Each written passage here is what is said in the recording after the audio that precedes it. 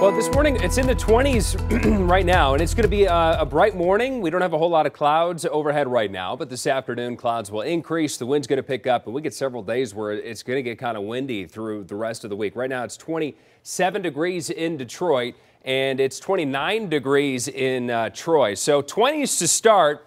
And the wind is going to be light this morning, but get stronger this afternoon. Clouds increase ahead of this next storm system this afternoon. High 52 degrees, though, in Detroit. Some spots even up to the mid-50s today, and the wind really ramps up tonight. We'll get some gusts over 30 miles per hour overnight tonight. A few raindrops possible after 6 p.m. Most of this rain waits till after 10 o'clock tonight. We'll get about 1/10 of an inch to 1/4 of an inch of rain overnight tonight, but rain is likely overnight. And we'll still see a few showers through the morning tomorrow, but drier in the afternoon. But the headline tomorrow is going to be the wind. A wind advisory starts at 7 a.m., goes till 4 p.m.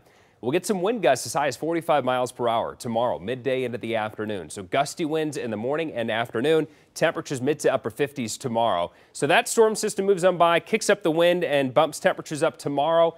Then we get to Thursday. Thursday morning looks dry, but by Thursday afternoon, rain develops. Snow is going to develop up north, really anywhere north of Grand Rapids and Lansing. And there may be a window of some wintry mix to Thursday night as colder air moves in. So we'll watch for slick roads Thursday night into Friday. And as far as the snow potential goes, you could see several inches of snow up north across northern lower Michigan, but it's mainly a rain event for us Thursday, and then might end with some wet snowflakes Thursday night. So some slick roads possible Thursday night. Breezy conditions going into the weekend. Friday, the cold day with a high of 30, but warm back into the 40s Saturday and Sunday.